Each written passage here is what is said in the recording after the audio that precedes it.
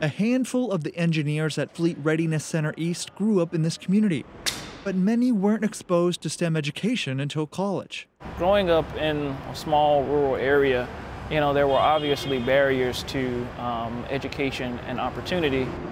Because of this, FRC East couldn't recruit from their own backyard.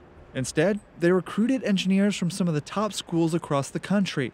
Those engineers would arrive in Havelock, North Carolina, and soon realize they did not want to live in a rural community. We found it difficult to keep people that we have recruited from farther away that have come to work for us. Retention's always been an issue. So FRC East came up with a solution, a local talent pipeline.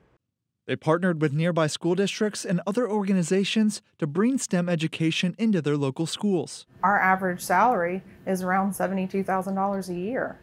You can't beat that in this area. So it gives some of these students who are interested in these technical and STEM careers a chance to do what they love and what they want to and have a career they love, but also be able to do it here in their hometown. One education tool is the Fab Lab, a mobile STEM education hub that goes on the road visiting local schools. It's making an impact in many schools that lack the resources to offer STEM curriculum. We use this as a tool, this is our mobile Fab Lab, as a way to engage some of those students and teach them about engineering skills, manufacturing skills, trade skills, and to kind of spark their interest, to encourage them, empower them to maybe pursue a career in STEM. Some local students who benefited from that outreach now work here. The exposure that I did get in middle school and high school was a large factor into what I am doing now today.